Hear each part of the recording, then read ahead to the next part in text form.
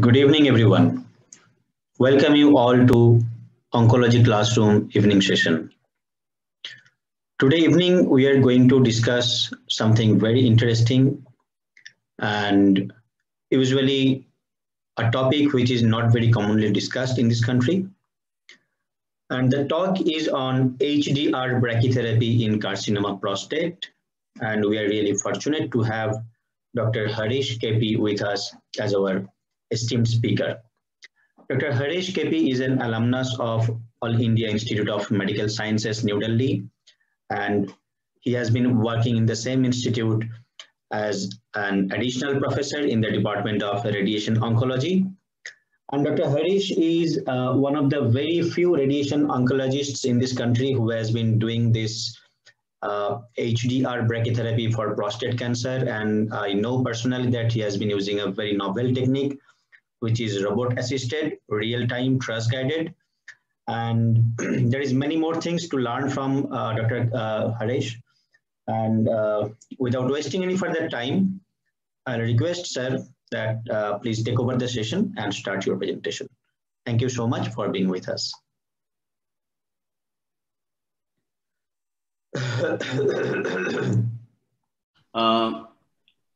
Good evening, everybody.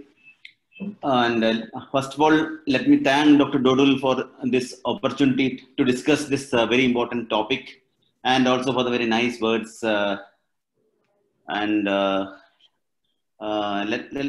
this HDR prostate brachytherapy is a very important topic when those who are dealing with the uro-oncology. Next slide, please. Next, please. Yeah. In today's talk, I will be just covering these aspects. Initially, I will be briefly discussing about the latest data on the prostate cancer burden, some basic things about the prostate cancer management, like staging, risk stratification, risk grouping. Until we know these basic things, it may be very difficult to understand the management of prostate cancers. Then a little bit about the basics of hypofractionation, then the indications, doses, advantages of HDR prostate brachytherapy, and more importantly, how practically we can do a prostate brachytherapy in a patient, like the preparation, the imaging, the contouring, the doses, and I'll also briefly discuss the literature of on prostate HDR. Next, please. Worldwide, the prostate cancer is the second most common cancer among the males, with a proportion of 13.5% of all cancers, and it is the fifth common cause of deaths worldwide, with 6.7% of a share. And the incidence wise, the age adjusted incidence of 29.3, and it's the most prevalent cancer among males also. This is the 2018 latest Globocan data. Next, please. In India, it is the sixth most common cancer in males. Next, please. And if you see the different registries, you can see that it's varied between the registries, and it's more common in the urban registries like Delhi, Mumbai, Bangalore, etc. Next, please. And if you see the most common sites, you can see that it is the second most common cancer in the registries from Kerala, then in Kolkata, and also from Pune. And it is the third most common cancer among males in Delhi, Bangalore, and Mumbai. Next, please. And a little bit about the staging. T1 is a tumor where there is no findings on DRE, digital rectal examination. There is no finding on imaging. T1 is divided to T1A, B, and C. T1A, when the prostate is removed for generally some other reason, you find less than 5% of cancer in the specimen. T1B, more than 5% of specimen contains tumor, and T1C, it is an incidental detection by raised PSA. You get a core needle biopsy, you prostate cancer. T2 is T2A stands for involvement of less than one half of one side. Then T2B more than one half of one side, and T2C both sides are involved. And T3A, it is involving the periprostatic tissues. T3B, the semivesicle is involved, and T4, you can see that it is involving the adjacent structures. Next, please. Next.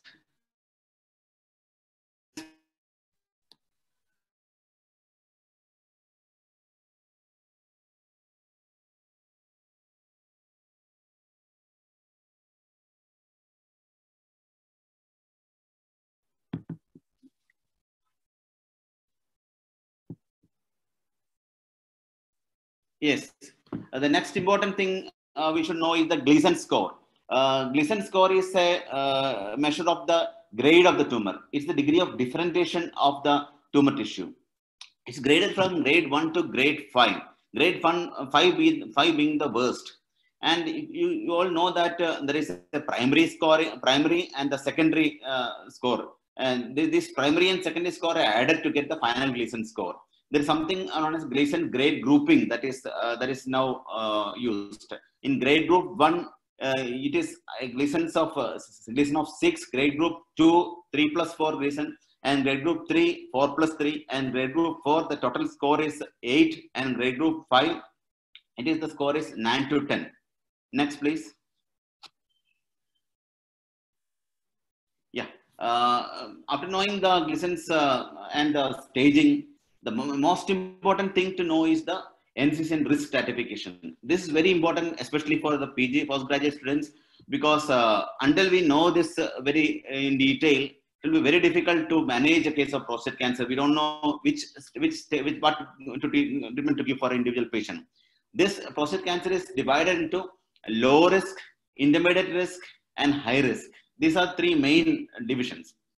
In the low risk, it is a tumor with a T1 to T2A Gleason of less than or equal to 6 and a PSA of less than 10. If all the three are there, we call it a low risk. For intermediate risk, it is T2B to T2C, or you have a Gleason of 7 or a PSA of 10 to 20. And in the high risk, you have a T3A or a Gleason of 8 or more and a PSA of 20 or more. If anything is there, then the concerned group it will be assigned.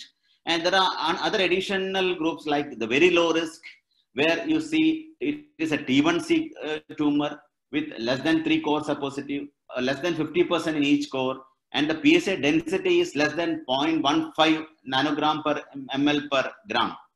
If all these three are there, then we call it as very low risk. And intermediate risk is also divided into two groups, the favorable intermediate risk and the unfavorable intermediate risk. For favorable intermediate risk, this is if there is only one intermediate risk factor. That means intermediate risk factor, that means either T stage or Gleason or PSA. There's only one intermediate risk factor, and the percentage of the biopsy cause is less than 50%. And it is a primary, it is a grade group 2, that means 3 plus 4. It is taken as a favorable intermediate risk. The rest, all intermediate risk are taken as an unfavorable intermediate risk. And there is also one more category known as the very high risk group. It is T3B to 4, and if there is a primary, it is Gleason's pattern of 5 or more than 4 cores with a Gleason score of 8 to 10, or there are 2 or 3 high risk features are there. Then it is taken as very high risk.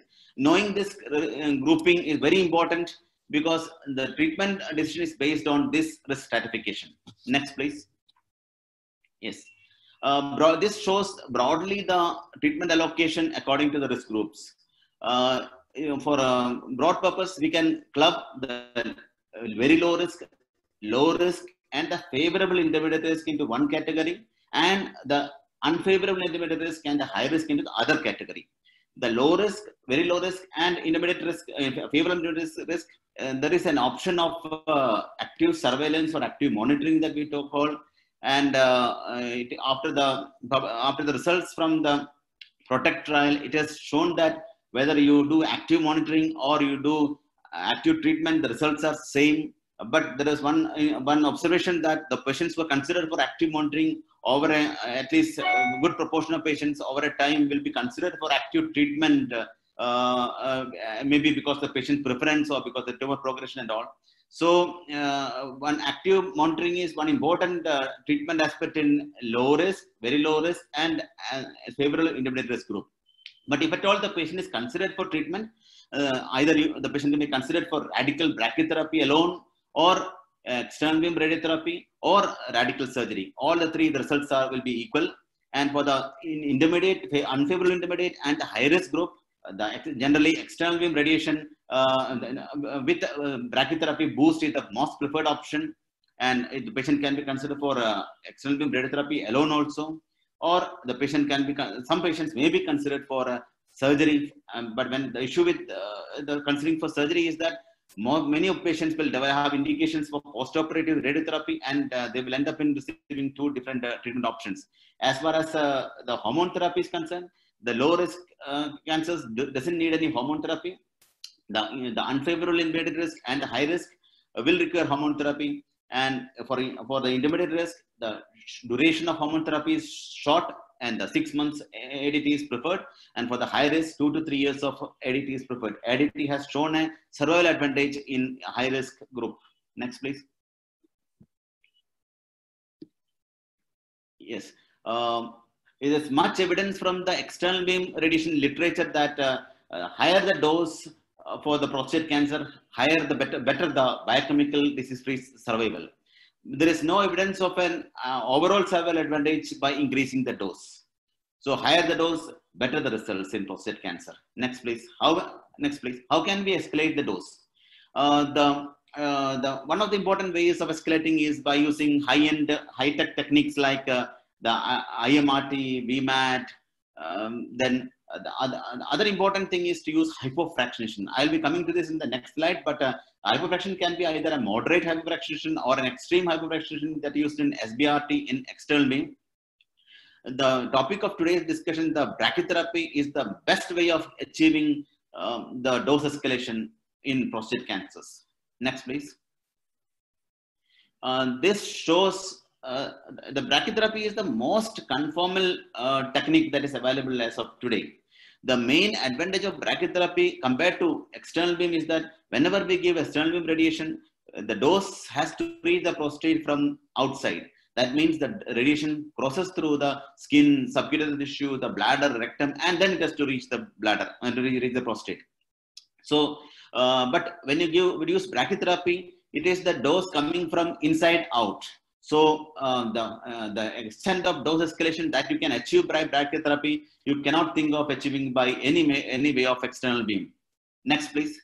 The most important thing is the very high dose that occurs in just near the needles. That means the 150% and the 200% dose that occurs near the needle that you cannot achieve by any radiotherapy technique. Next, please.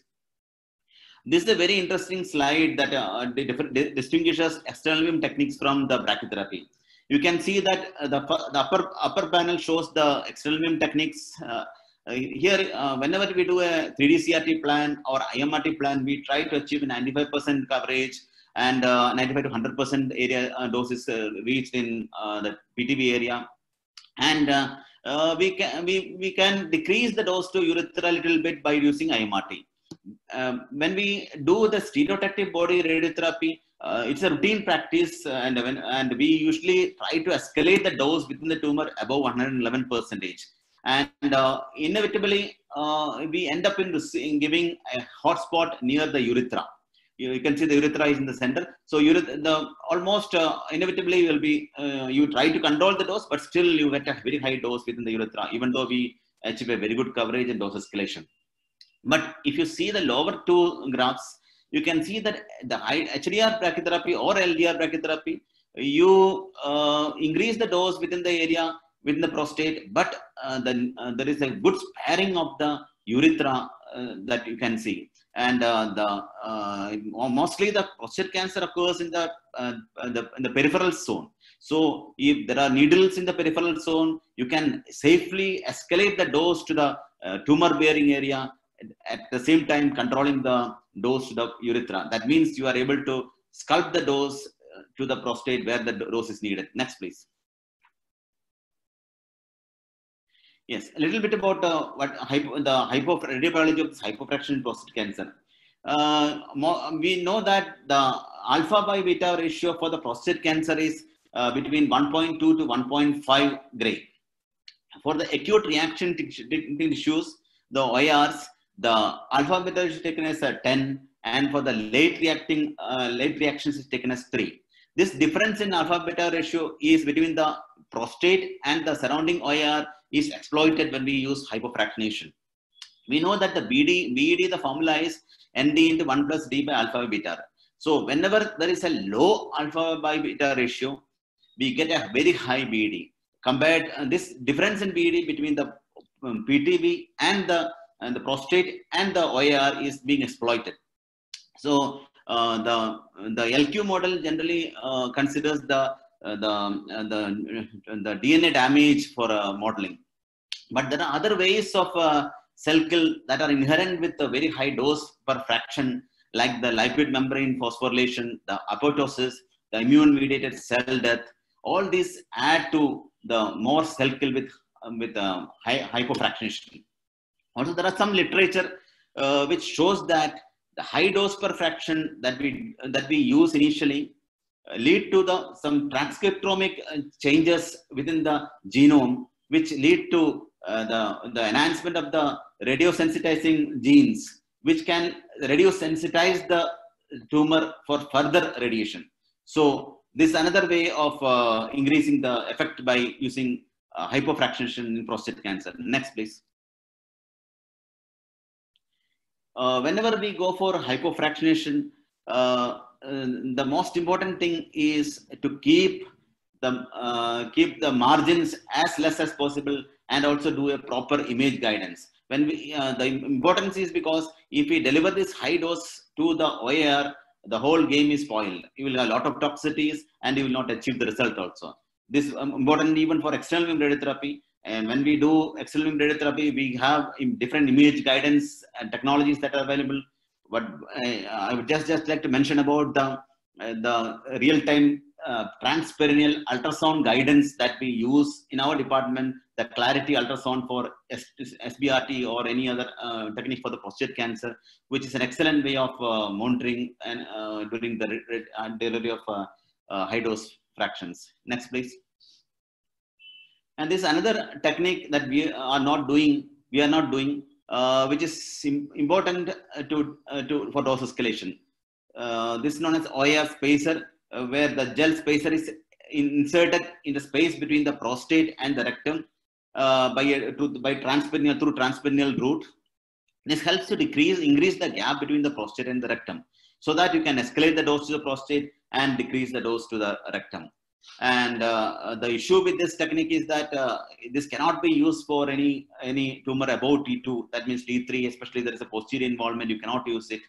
And it is an invasive procedure and a lot of some issues with infection and all. Next, please. One of the earliest reports of prostate brachytherapy dates back to 1917 JAMA paper by Baringer et al., where he described the results of 1 year results of his radium prostate brachytherapy, where you can just read the forward that written by Case, where he is mentioning about the skepticism associated with among the community, and he is mentioning that he himself has witnessed the results of prostate cancer brachytherapy. Very interesting to read, but I mean, just you can go through this. Next, please.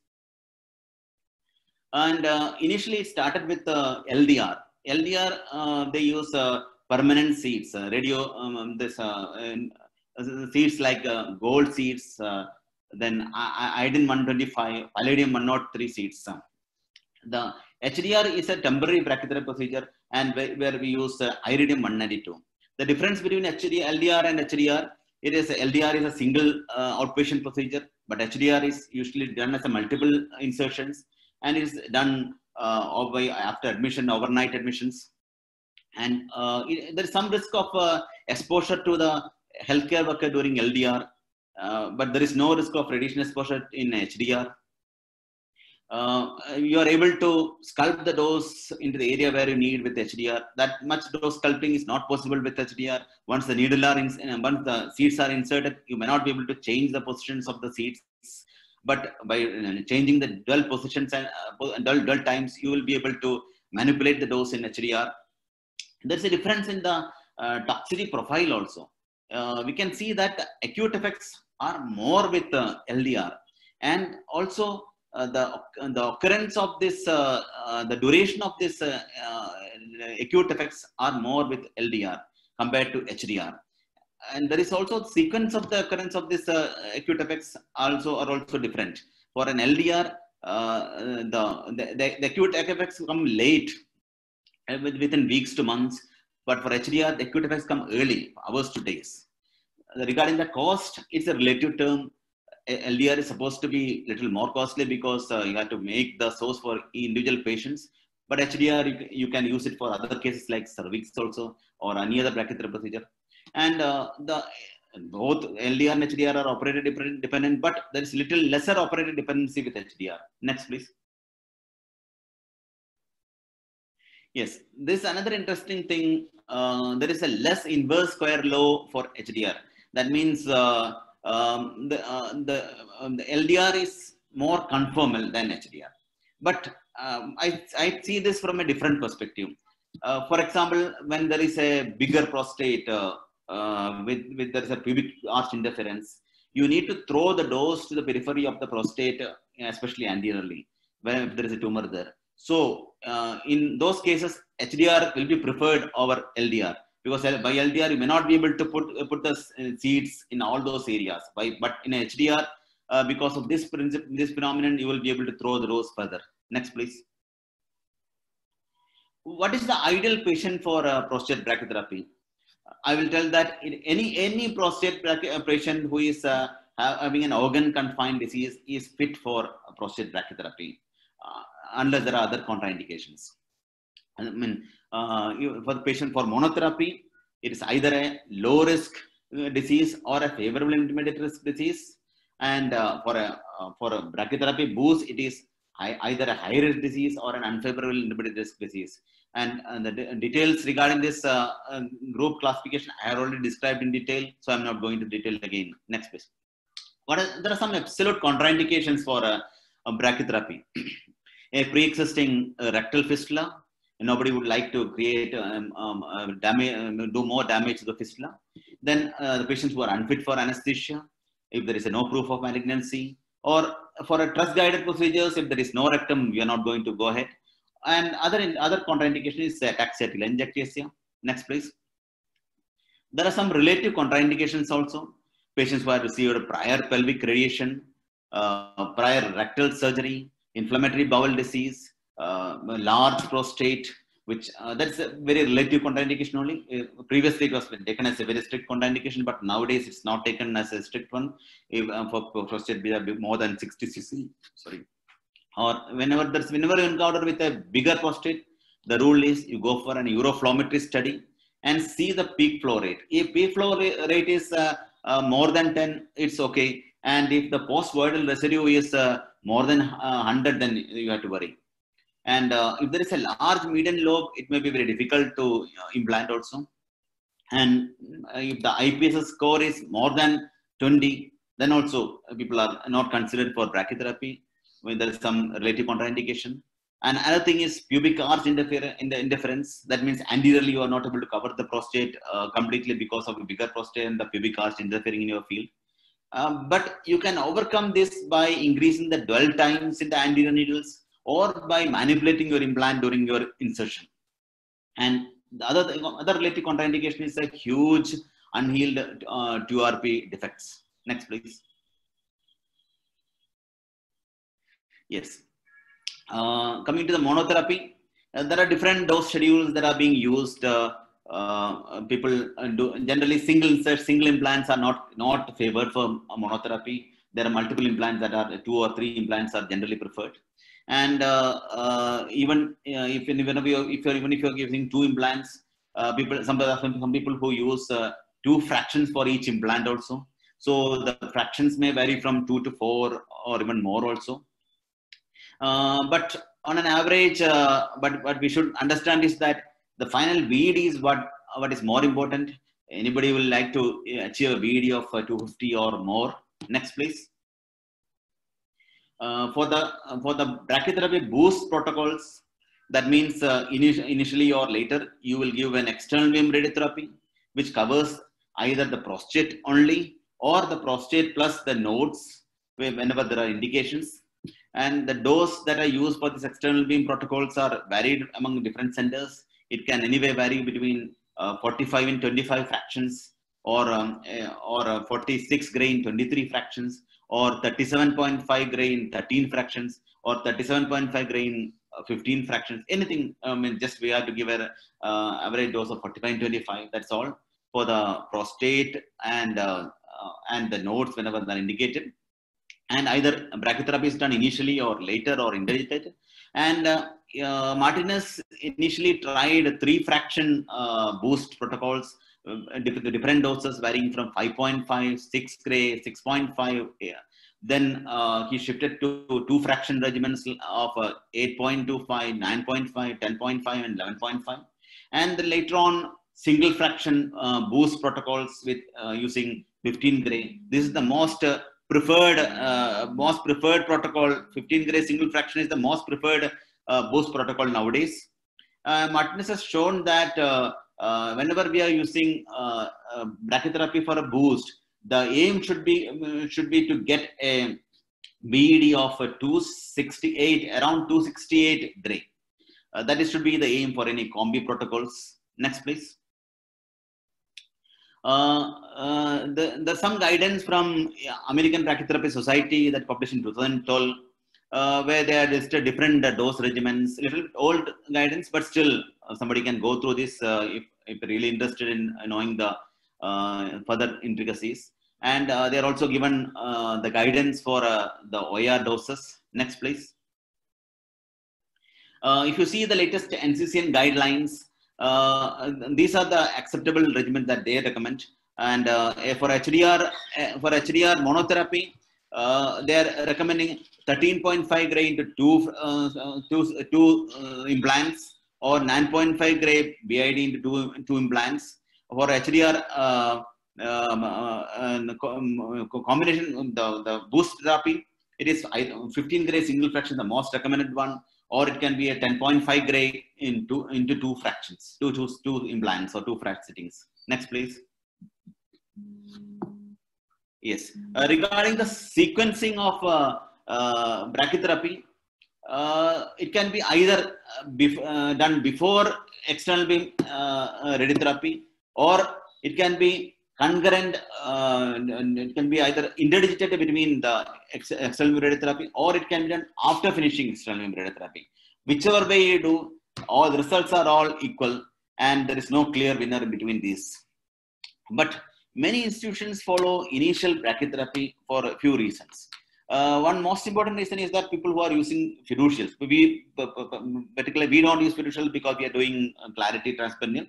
But the people who are using fiducials, it will be a good advantage for them because they will be able to implant the fiducials during the same sitting as brachytherapy. The another thing is that, logistical thing is that there are some data telling that high dose brachytherapy given initially can redensitize the tumor because of the transcriptomic changes that are happening. So this can be utilized for further external beam radiation. Next, please. Yes, the implant procedure is basically patient is in a lithotomy position. There is a transrectal ultrasound probe which is usually fixed to a stepper. Either it's a couch mounted or a floor mounted stepper, or it can be free. It can be held in hand also. And the needles and the template is attached to the stepper generally, and or it can be fixed to the perineum by suturing. And the needles are inserted through this template transperineally to the prostate, into the prostate. Next, please. Under trust guidance. Practically how we do the procedure. Yes, in fact, after 2013, we incorporated the brachytherapy in the prostate cancers, And we started with the 45 gray, 25 fractions of whole pelvic radiation, followed by 2 sessions of 9.5 gray per session for HDR. And initially we gave 2 sittings 6 hours apart with a single implant. And the insertion was done under ultrasound guidance. Next, please. Yes, whenever we start the prostate brachytherapy procedure, before that, I think it should be most important thing should be to get accustomed with the ultrasound images, the transrectal images.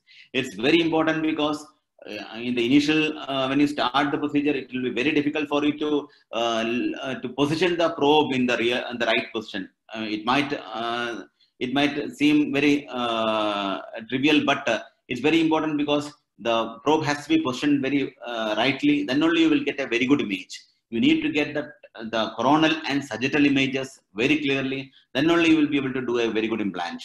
And the right template has to be chosen. You can use the round template or the Martinez template, whichever is it. And next, please. Yes. Initially, for a beginner, it will be very difficult to know the position of the position where to place the template in the perineum. So what we started when we started with using a lumbar puncture needle. We used 4 lumbar puncture needles, and we inserted these LP needles through the perineum to see whether the needle are hitting the periphery of the prostate or not. And then by ultrasound guidance, we located the position, and then we marked that area of the projection of the prostate in the perineum by GV paint, or by then we sutured this template to the perineum over this marks, because there's a lot of learning curve that happens when you start the prostate brachytherapy procedure. It is not simple as we hear, because initially when you start, the needles might go here and there. So it's better to start by using these techniques, like initially inserting the LP needle and localizing the projection of the prostate, then suturing it. Next, please. And then once the prostate template is stabilized, then you insert needles one by one through the holes in the template under transrectal ultrasound guidance. Each needle has to be verified properly when you insert. One most important thing is that you have to start from the anterior needle, not from the posterior needle. Once you put a posterior needle, there will be a lot of acoustic shadows that will be there. So it will be difficult for you to see the anterior needles. So the golden principle is you start with the anterior needle and then go posteriorly. Next, please. Another thing that you will encounter when you start the prostate brachytherapy procedure is that you will generally you do with the Foley's inside. But you have to insert the Foley's first. When you insert the needles, the balloon of the Foley's will be just above the prostate. So once the needle punctures the prostate and then comes in the bladder, the needle is going to prick the balloon, and then the Foley's is going to come out. So it will be really messy to put the Foley's again. So it is the golden principle to push the Foley's as further as possible, and then to just stick the Foley's to the urethra so that you don't puncture the balloon. Next, please. And usually we need 14 to 18 needles, minimum 14 needles you need to get a very good coverage. And the needles has to be placed 7 to 10 millimeters apart.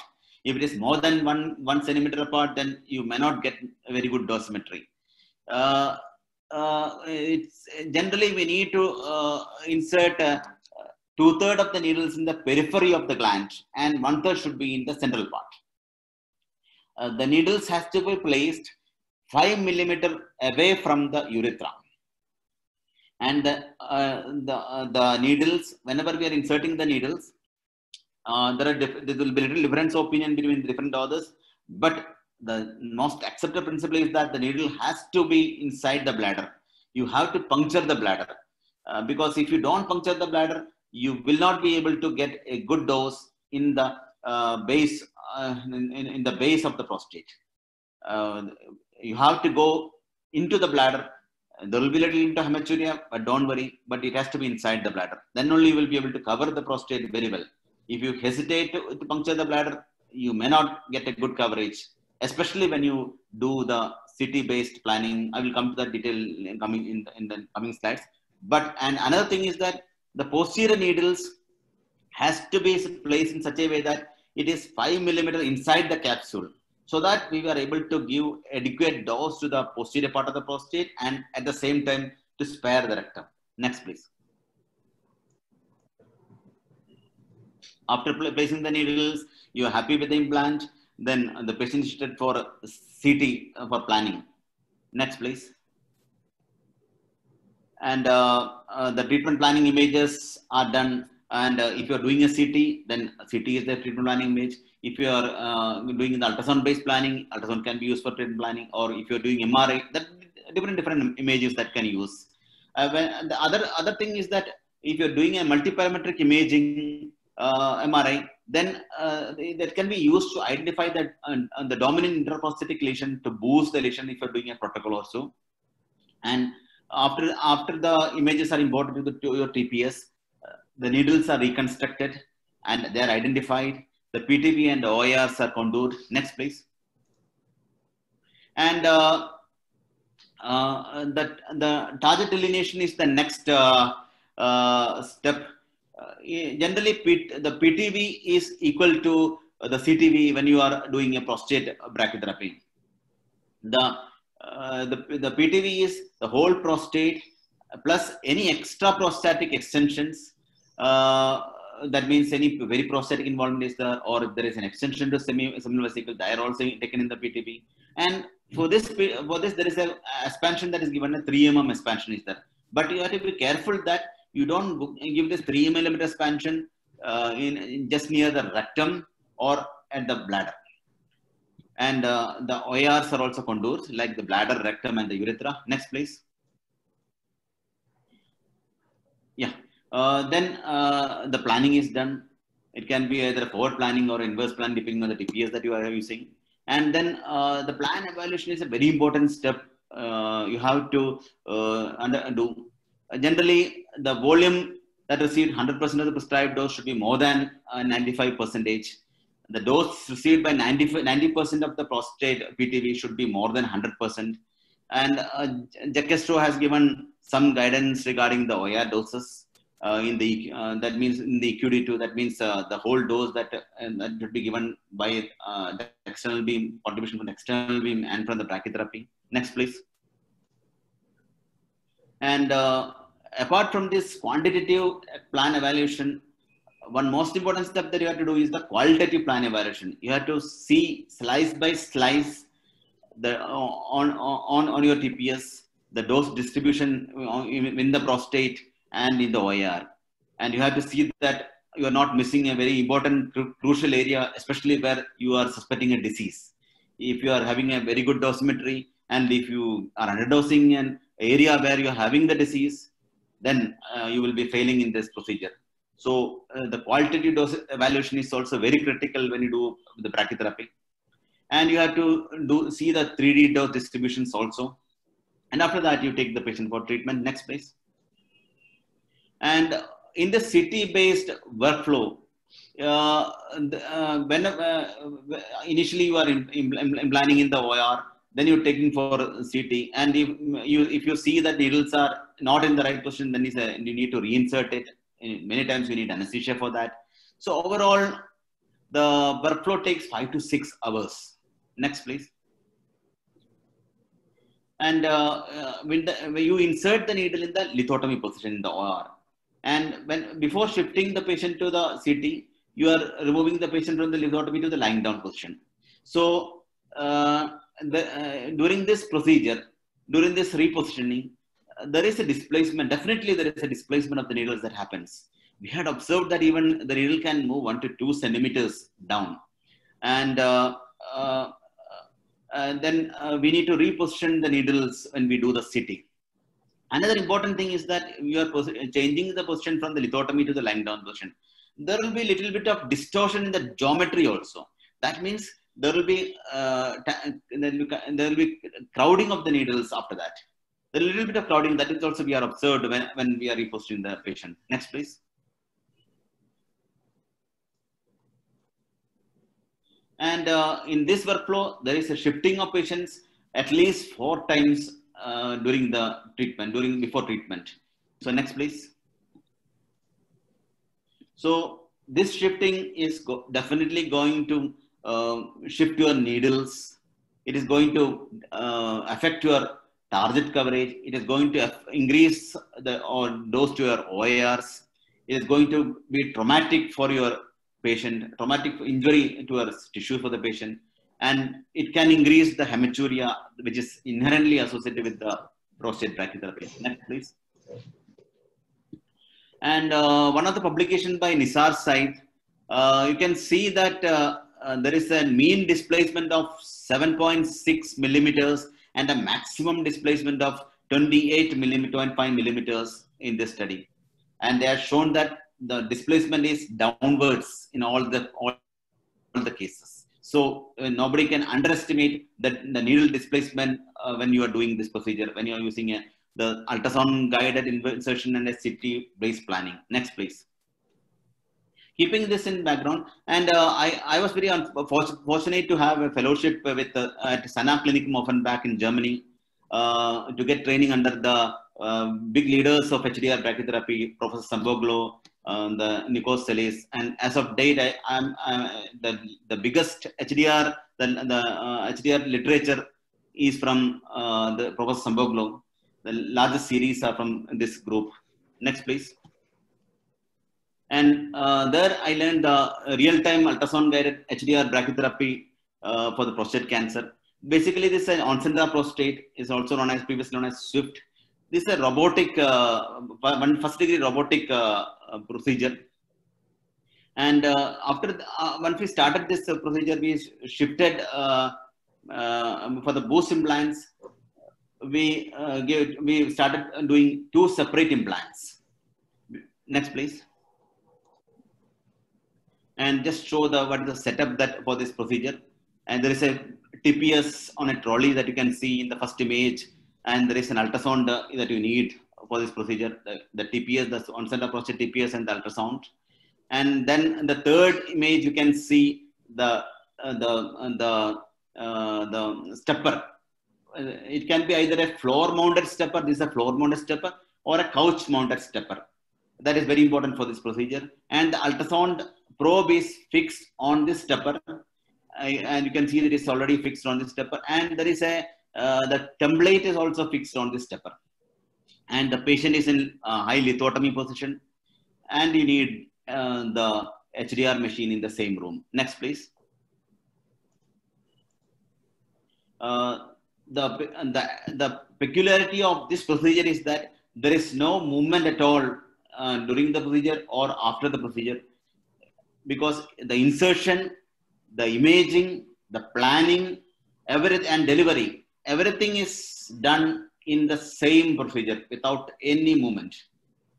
Patient is inside the OR and the complete treatment is over in the OR. So you have to convert your HDR room into the OR. You cannot do the procedure in one room and give treatment in the other room. The HDR room has to be converted into the operating room. So you need an OT table, good OT table with a lithotomy facility, then good illuminations, then anesthesia facility should be there in the HDR room itself.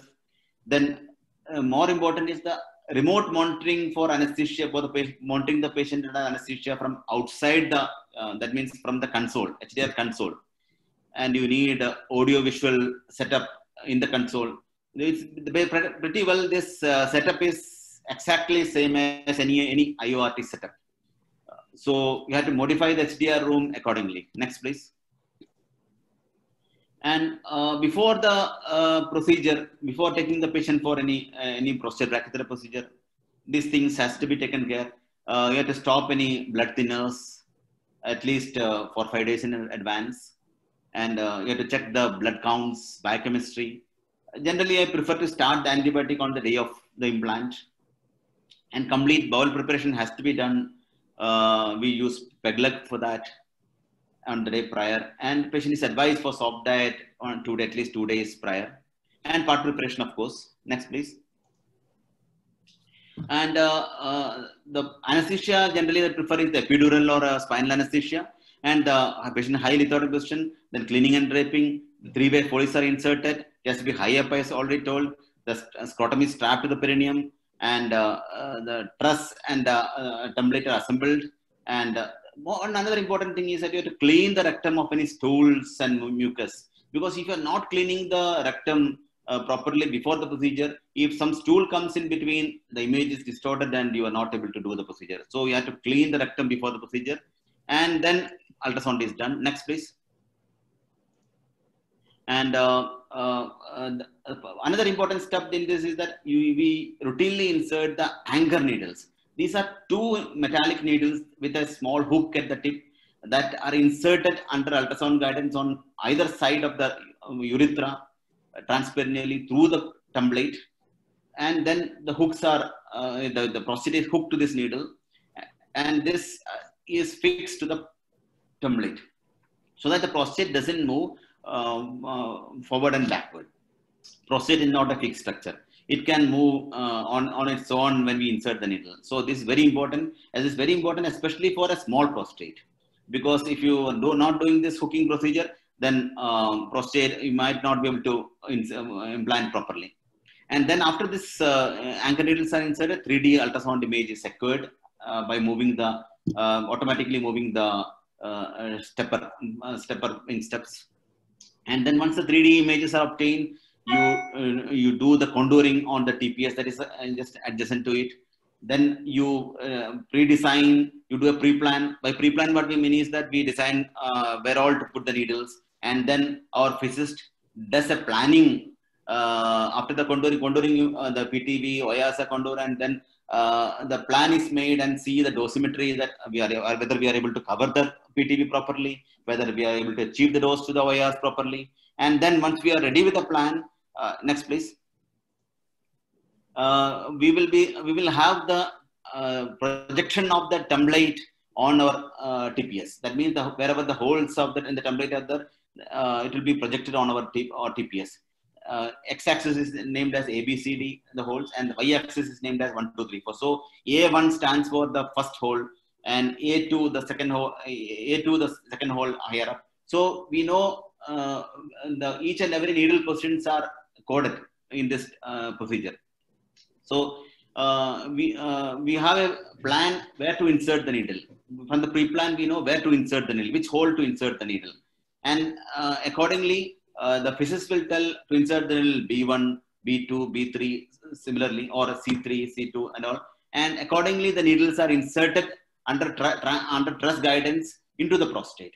So the prostate is not moving; it is fixed, it is hooked to the template, and so we just insert the needle by swift action inside the prostate. And then once the needle insertion is over according to the pre-plan, then you again get a 3D ultrasound again. When you get the ultrasound, you usually get 2 centimeter above and 2 centimeter below the prostate also. And then you do you draw the PTV, the OIRs on the ultrasound image.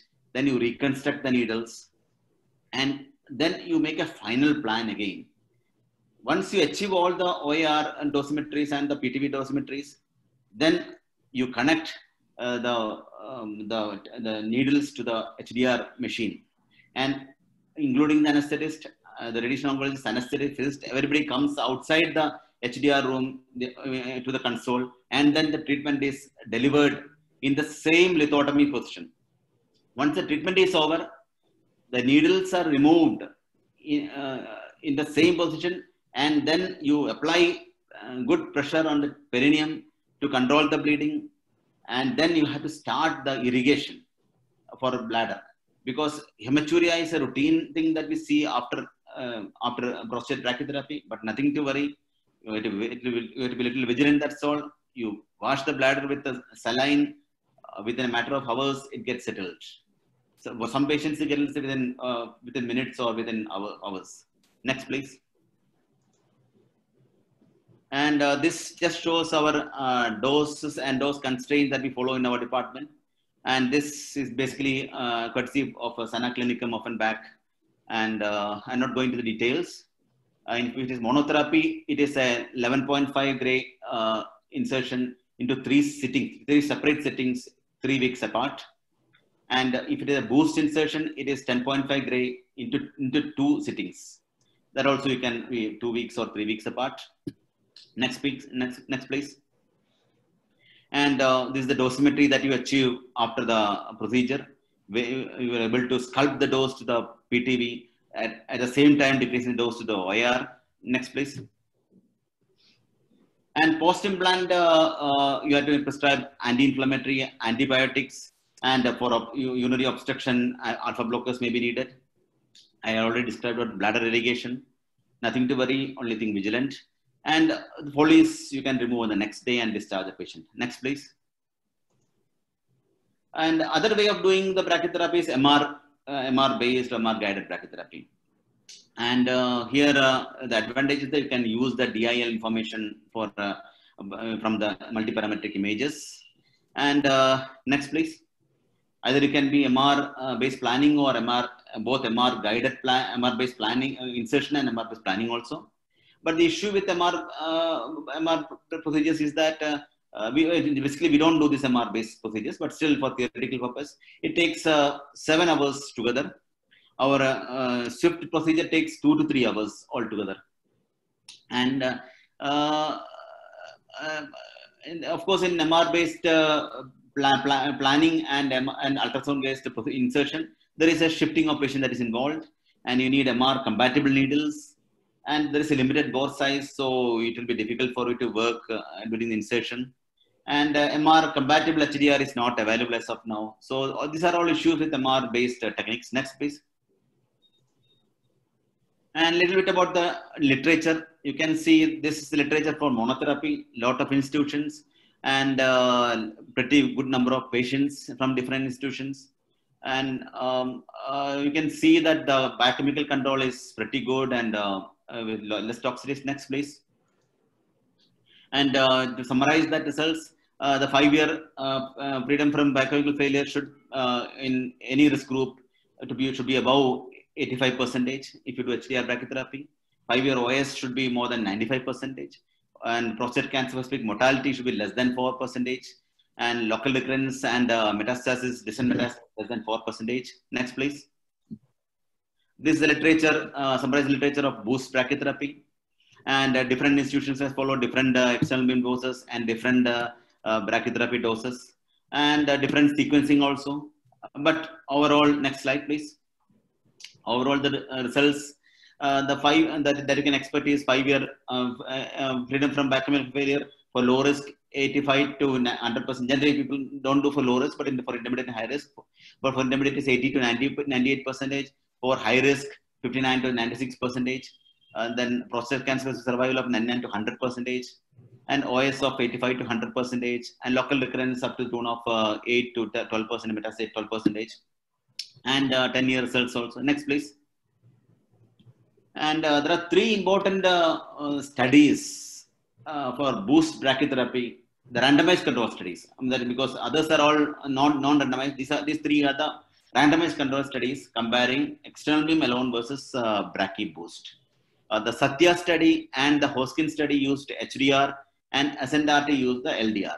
So they have shown that there is definitely statistically significant advantage in biochemical disease-free survival when you use HDR boost compared to external beam alone. But next, please. Next, please. This is the Hoskin study. Next, please. Yes. But it failed to give any overall survival advantage. Next, please.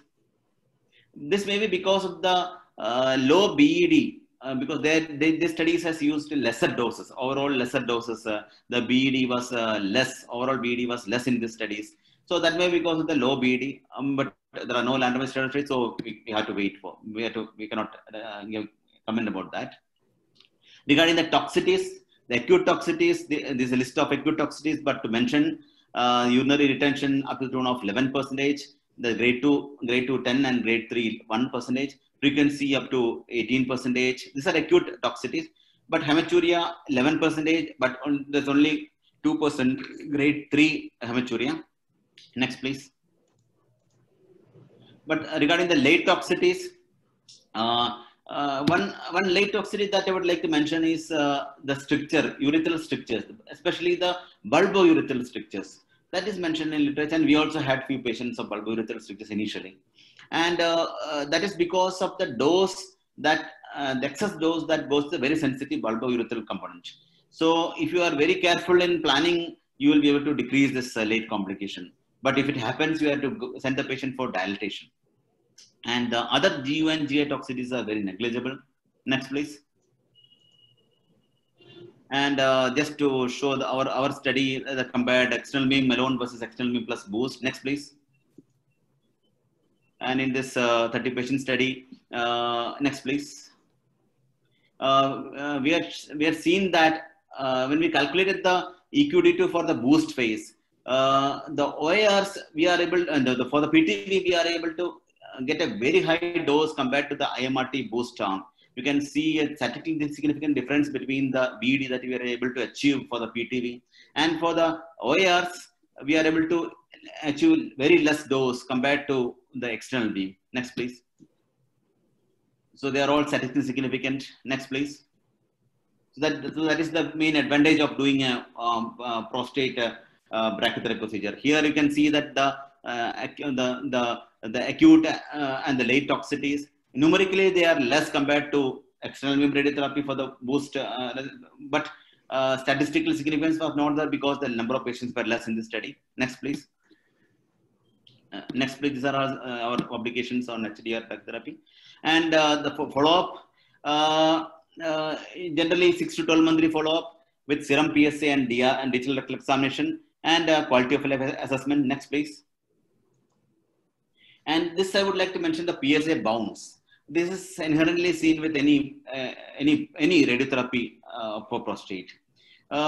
This is basically benign rises in the PSA without any disease. This is very common with the HDR brachytherapy procedure. It usually occurs towards the second year or so. And after 36 months, generally you don't have any bounce.